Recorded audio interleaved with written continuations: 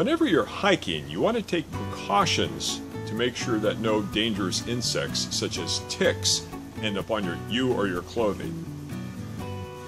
Hey Bob, hold it for a minute. Seems like... Bob, can you check my back? Is there... You're talking about what? Ah! Ah! Ah! No! Now, if you do a lot of hiking, the number one thing you need to use is permethrin. Now, this chemical is not applied to your skin, it's applied to your clothes.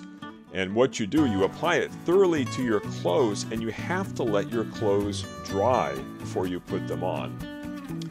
This product is advertised as lasting up to 6 washings. So you apply it very thoroughly to your clothing. And here I'm applying it to both my pants, shirts, socks, and gaiters. And then I'm going to go ahead and allow it to dry thoroughly. I checked it out, and there are numerous scientific studies that show that this product is extremely effective. Now, one thing that's sort of funny is that it's related to chrysanthemum plants.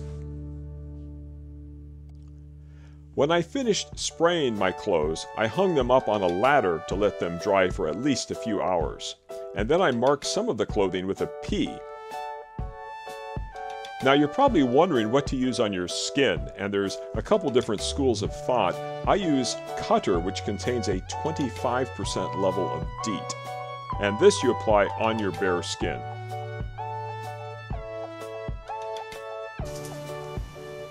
Well, I hope you found this video helpful. May all of your hikes be a lot of fun and no bites. No bites. Thanks for watching, everybody.